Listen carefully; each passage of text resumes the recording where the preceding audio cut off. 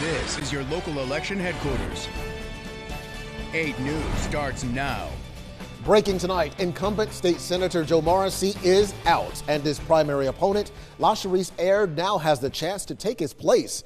Good evening. I'm Eric Phillips. I'm Deanna Albritton, and that is not the only major upset tonight. We are your local election headquarters on this primary night with all the latest results beginning with this race. As you can see, Aird takes the Democratic nomination with 69% of the vote in the 13th Senate District. That includes parts of Petersburg, Henrico, and other local counties. Aird will now face off against Republican Eric Dietrich in November. And in the 12th Senate District, Glenn Sturtevant narrowly defeats incumbent Amanda Chase for the Republican nomination.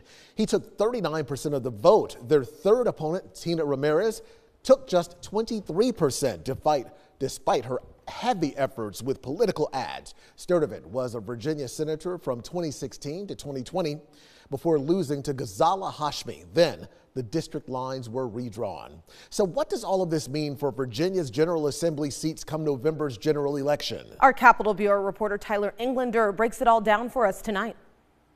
Several high-profile incumbents won't be returning to the State House next January, so I wanted to find out what insight, if any, the losses for controversial Democrat Joe Morrissey in the 13th District and Republican Amanda Chase in the 12th could give us ahead of November. Tonight, a major shakeup in the Virginia General Assembly.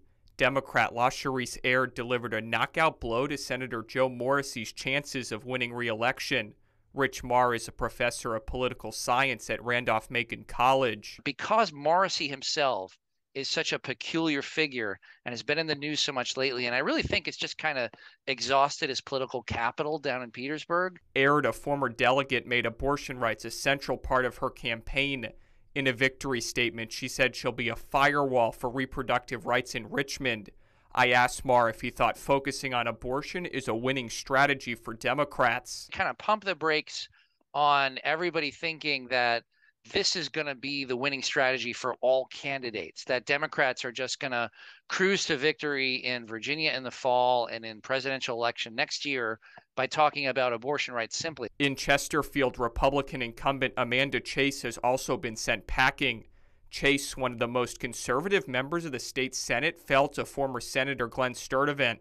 Marr says fellow ultra-conservative candidate Tina Ramirez played spoiler for Chase. But her particular kind of brand of politics as a conservative firebrand, as someone who's like holding the mantle for Donald Trump, I don't think that that's necessarily dead or that something's bad about that in terms of a winning strategy for the Republican Party. Marr says with the results still coming in, it's hard to tell if any party has an advantage heading into the November general elections. I don't know that anybody knows how to feel in both parties. I think both parties were hoping for a little bit higher turnout across the board, and it does seem like the turnout was more in line with a sort of normal year of having primaries. Marr adds national events in the next few months, including the indictments of Donald Trump and Hunter Biden, could play a role in the November general election. In Richmond, I'm Tyler Englander.